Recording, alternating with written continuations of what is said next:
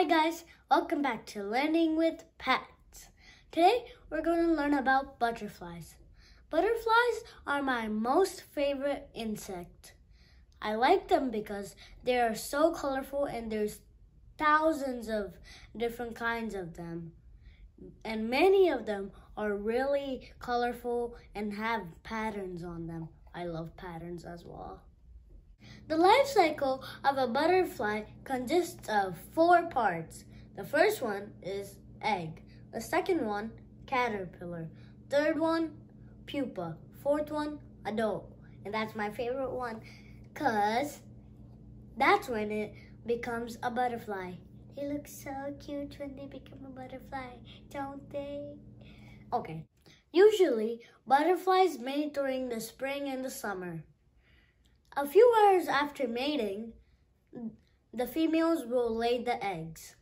The interesting fact though about this is that the female won't just lay eggs on any plant.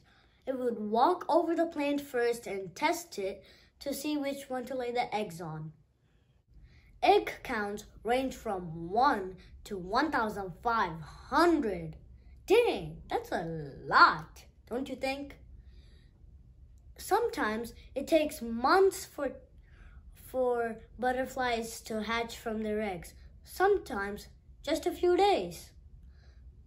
Now, getting on with the second one, an interesting one, caterpillars. Caterpillars hatch from eggs, that is, coming out of it. Caterpillars eat green plants and grow really fast. Caterpillars mold their skin several times during their life cycle.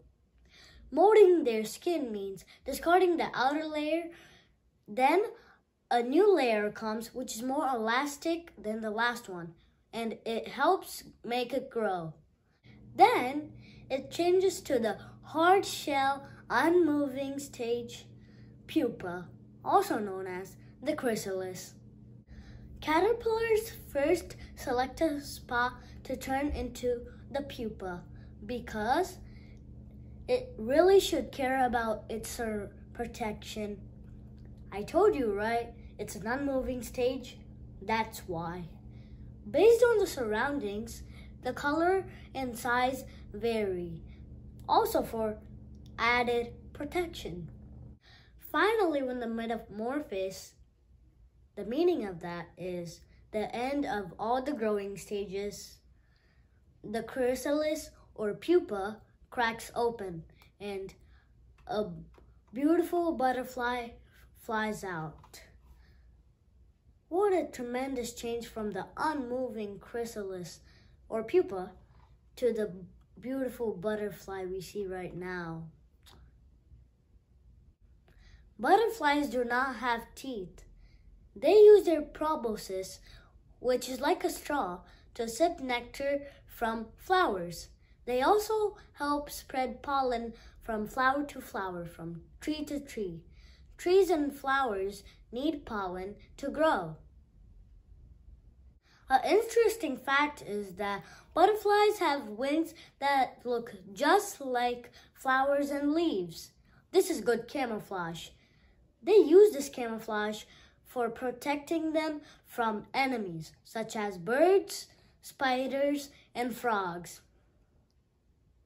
Species of butterflies whose caterpillars feed on grass are called grassland butterflies. My favorite one in the grassland butterflies is called beautiful blue. These species of butterfly can be found in Europe. You can differentiate butterflies literally only by their wings.